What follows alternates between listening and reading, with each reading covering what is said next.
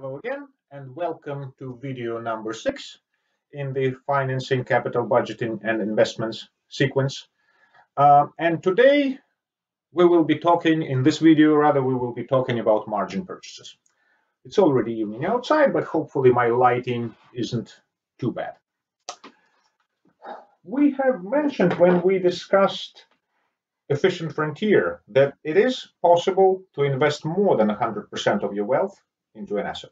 How do you do that? You buy on margin. Most of us, well, some of us at least, have mortgages. So when you buy property using a mortgage, what you are in fact becoming, you're becoming a leveraged investor. Now, even if you are an owner-occupier and you don't really treat your property as an investment property, nevertheless, you have purchased your property on margin, which means that you have not paid 100% of the purchase price in cash. Unfortunately, very few of us are in a position to do that. And the returns that you may have realized or will realize on that purchase will be amplified. Leverage, margin purchasing, makes good things better, makes bad things worse. So how does that work? And let me use some really simple numbers. Let's say that I want to buy stock XYZ.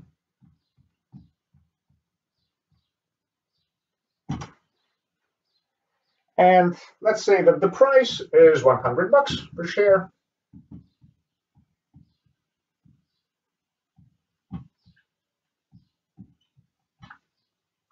And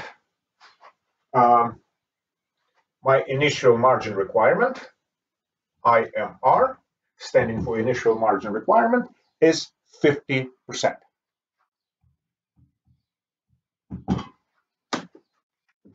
In property market, we refer to it as deposit requirement. How much money do I have to pay upfront for this purchase? And let's say that margin loan interest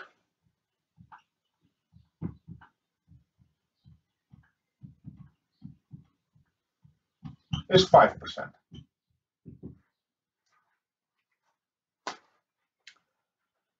Again, probably not a terribly realistic number in this market, but just to keep things simple for expositional purposes. Now, let's say that in a year,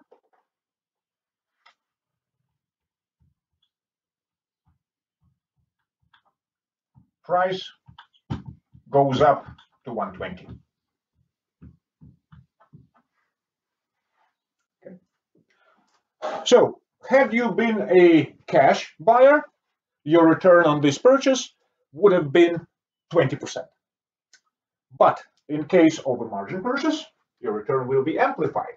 So it will be value at the end, 120, minus value at the beginning, 100.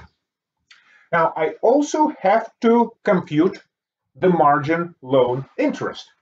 I have borrowed $50 here, 50% of my purchase price. And 5% of $50 is $2.50.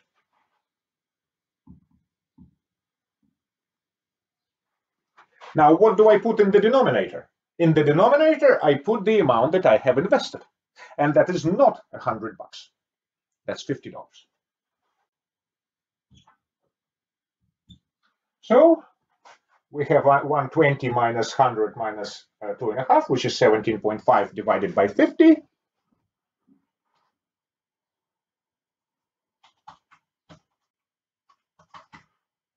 %.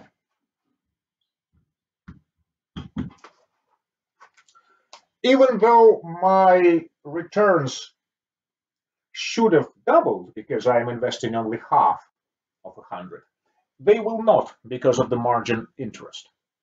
Okay, so they have almost doubled. Went from 20% for a cash purchase to 35%. Well, of course, you see the problem. Let's say that if price drops to $90.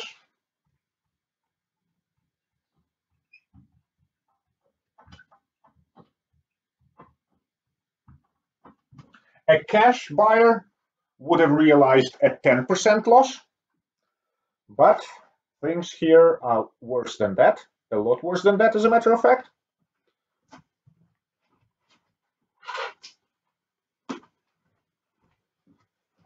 I have turned on some additional light. Hopefully that will make a difference. So my return,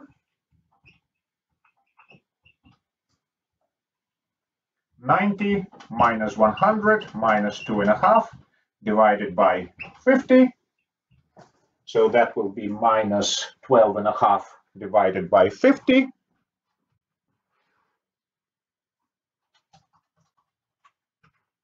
Minus 25%.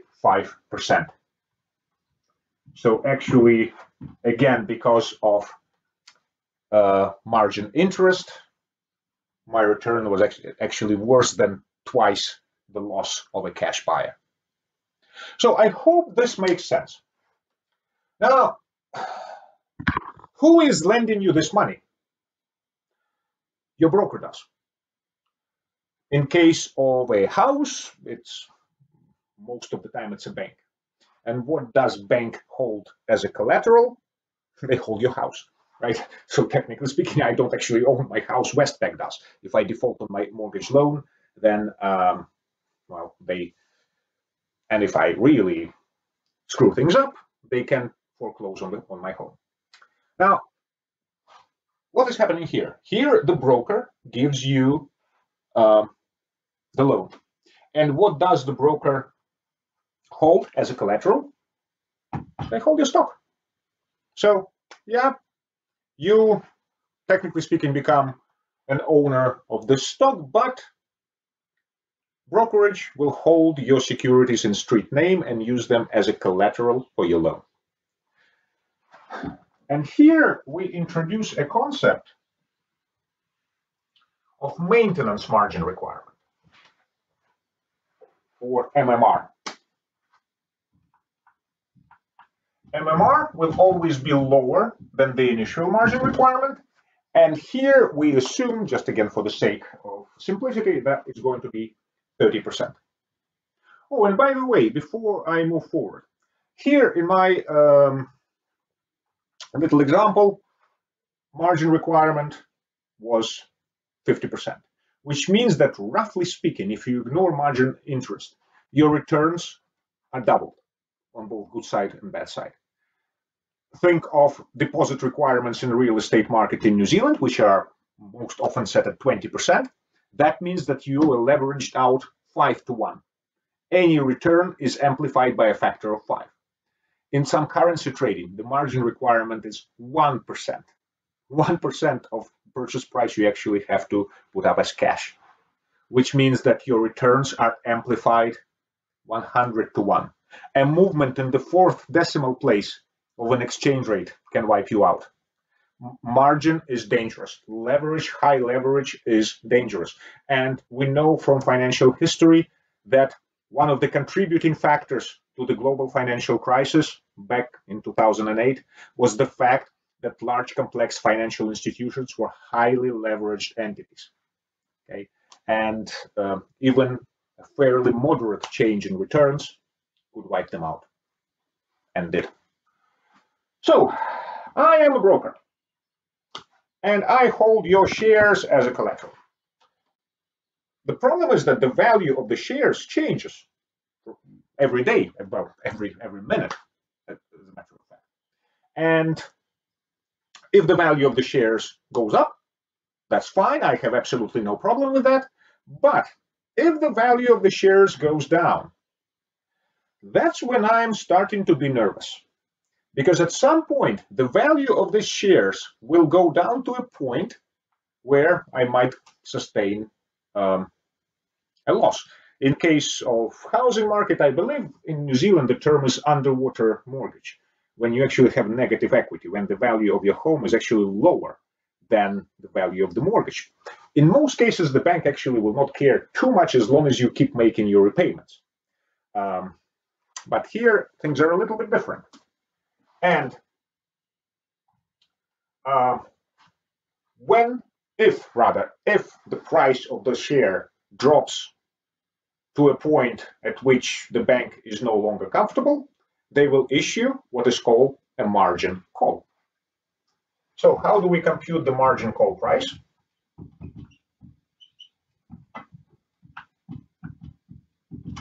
It's the loan divided by 1 minus MMR. Oops.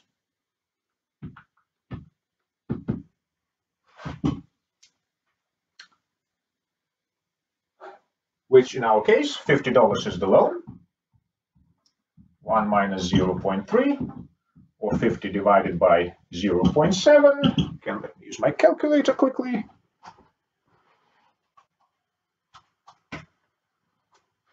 $71.43. If the value of this share drops from 100 to $71.43, the broker will no longer feel comfortable holding your shares as a collateral for that loan and will issue a margin call, either selling off your shares or requesting you to deposit cash into your account, thus restoring the initial margin requirement of 50%. By the way, the fact that the brokerage holds your shares in street name will contribute nicely to my next video, which will be about short sales. A short sale is a very curious transaction in financial markets when you sell something that doesn't actually belong to you. Thank you very much for listening, and I will see you in my next video.